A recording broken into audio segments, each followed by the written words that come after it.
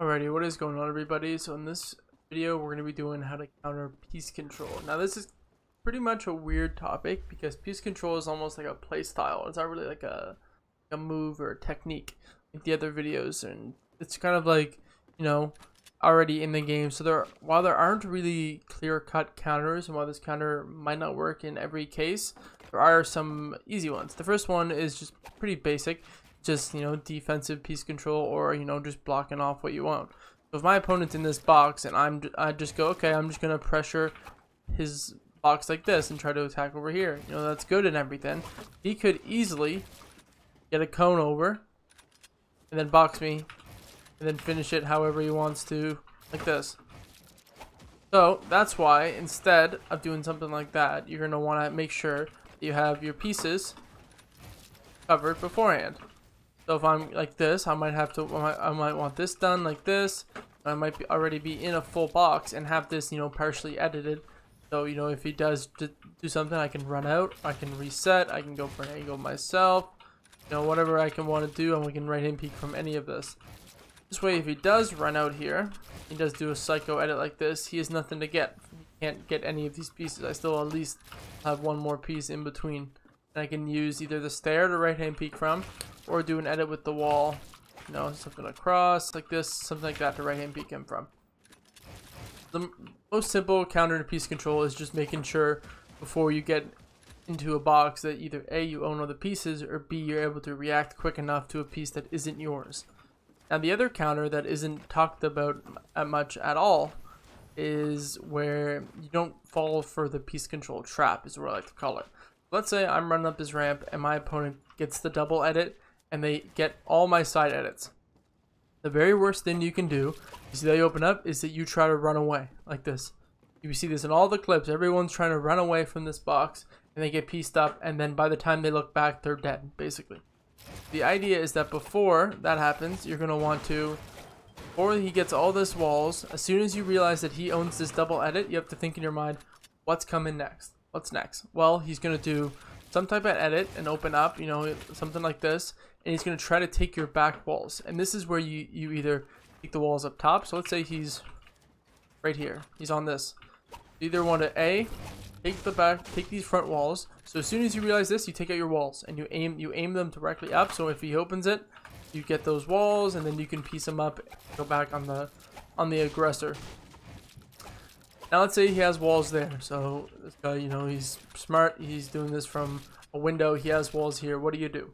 Well, you never want to just run away, because by the time he does this edit, you're going to be, you know, running into the box like this and you're dead. That's why you're going to want to take the fight to him. So if he opens up like this, hug the front of here, jump up and shoot. And if he resets it, you know, take the wall, do your own piece control, and then right hand peek this, whatever. So the point of this is that if you get pieced up, which it happens, everyone gets pieced up, pros get pieced up, it doesn't matter. Don't run away. Take the fight to them. Be aggressive. Turn around. There's been countless fights in realistics and arena and everything I've played where I'm you know, ramping up like this, and the guy gets the cone over top, gets the side walls, and I see him. I'm tracking him. I'm like, okay, what is he going to do? Let's say I get this floor. I see him tracking him like this, and I can tell that he's going to do something over here. So either A, flip this, go for a phase underneath, like this, or I just let him, and when he edits this, I just get a free shot on him because my shotgun's already out. I'm waiting for him to do the edit, and then I shoot. So the number one counter, in my opinion, to piece control is just by playing smart. You just wait for them, because a lot of people, their biggest mistake when piece control, so I guess I could honestly make a video about this, is that after they go for the piece control, they just do a stupid edit, like just a wide open edit. They don't end the piece control with a right hand peek. Instead, they, you know, let's say my opponent is back here in this box. They might go something like, oh yay, look at me grabbing all these pieces, and then the final edit, they just fly out like this. And if you just stand right here, you can one pump them. You know, again, it can be the other way around. They're like, oh, I'm going for the clip here, look at me, piecing them up. Oh, he went over here, you know, he's doing all this free building. And if you just stood right here, let him do all that, and when he does this edit, you can just one pump him. Don't be afraid to let yourself get pieced up and basically lose all your pieces and just take the shot. But it is risky because, you know, again, if your opponent does all that fancy editing and instead of, you know, finishing the final edit like this, he instead finishes it like this, then you're in trouble.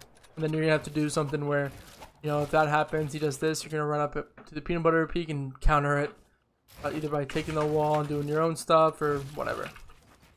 So this one's going to be a little bit longer than the last, but this is how to counter piece control. Again, we have defensive piece control, which is, you know, almost stealing the clip that I talked about a bit in the video that I'll link right now above.